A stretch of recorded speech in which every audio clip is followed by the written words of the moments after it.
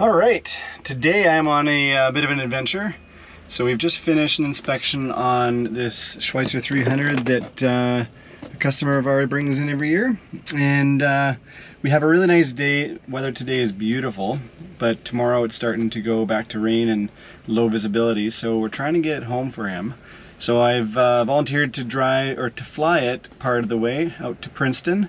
And then he's driving from Creston to meet me there, and he's going to take it the rest of the way. So we did the inspection, finished everything off this morning, did the track and balance on the tail. Everything is spot on, and now I'm going to hit the sky, and should be an hour and a quarter, hour and a half to Princeton, and I'll take you along on the trip. So it's been quite a while since I've flown a Schweizer. Any amount I've done a little bit more recently because we have a student that's bought one and wants to do some training, but this will be a good flight for me just to get back in the cockpit and do some flying in the Schweizer.